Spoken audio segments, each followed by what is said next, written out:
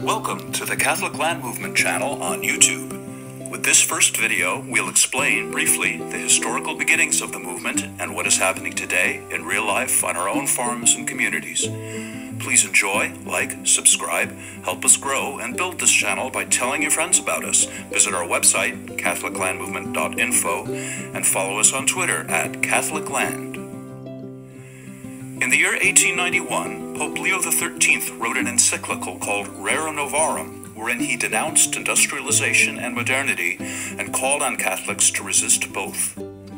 He'd seen the deleterious effects that these recent phenomena were having upon society and the Church, and he sent out a clarion call. The Catholic Land Movement was founded upon this encyclical and sought to return to the fields with family homesteading. The spiritual aspect was paramount in the movement, as the Pope, scholars, clergy, and laymen recognized the harm industrialization and overcrowded, unsanitary, and immoral cities were inflicting on the Catholic faith. The need to work in God's order, the order and time of days and seasons established by God, was destroyed by factories and city life that ran 24/7. Man was now out of sync with God, and the Catholic Land Movement in Scotland and England sought to restore this unity in an agrarian Catholic culture. However, due to various factors such as World War II and the passing on of key promoters of the cause, men like Father Vincent McNabb, Hilaire Belloc, and G.K. Chesterton, it was the right movement at the wrong time. A century has now passed, resulting in the ripening of the fruit that is ready to be harvested. Around the globe, people are hearing and responding to the call of returning to all that has been lost, cast aside, and even perverted by man becoming his own God, the result of which is evident in the daily headlines and our societal atrophy. What is happening to heal these ills is the call of the Holy Spirit to reconnect to our roots, identity, and traditions lived out in the fullness of God's creation by reestablishing our ties to the earth, to the goodness of the seasons of time, life, and to God's order, not the disorder of our modern technocratic society. It is the call to reestablish traditional Catholic communities centered around the Eucharist. Jesus is the center of the movement today, and countless followers of his are seeking his solid foundation. We have seen that our modernity has been built on sand.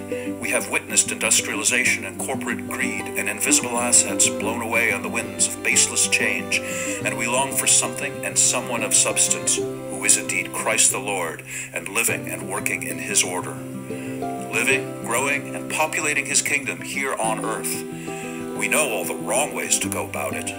We reject them and seek to follow his way.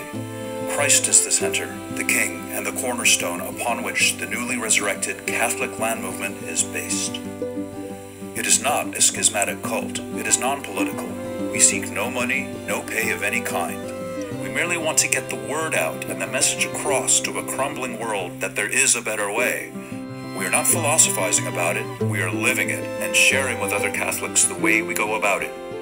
Our hope is that you establish your own communities centered around the Eucharist in an agrarian milieu and in sync with God's order. Just as the original Catholic Land Movement sought to bring people back from industrialized cities and the endless cycles of consumerism, we are now advocating a return to the land, a return to wholesome activities, traditions, and faith-based lifestyles. After the very surprising success of our Catholic Land Movement conference this past summer and the exploding interest from all over the United States and even globally, it is clear that we need to get information and education out to as many people seeking it as possible. And even though we are still a small voice in a loud world, we nevertheless take the great oak tree as our mascot. It grows slowly but surely over time and becomes a strong and sturdy home for many where once nothing existed. Michael Thomas of Sharon is the founder of this current movement. He's been working on it for over a decade. He is a husband, father, gifted homesteader, cider maker, lecturer, and spokesman. Around his farm in upstate New York, others have gathered to create their own homesteads, and a traditional Catholic community has sprung up.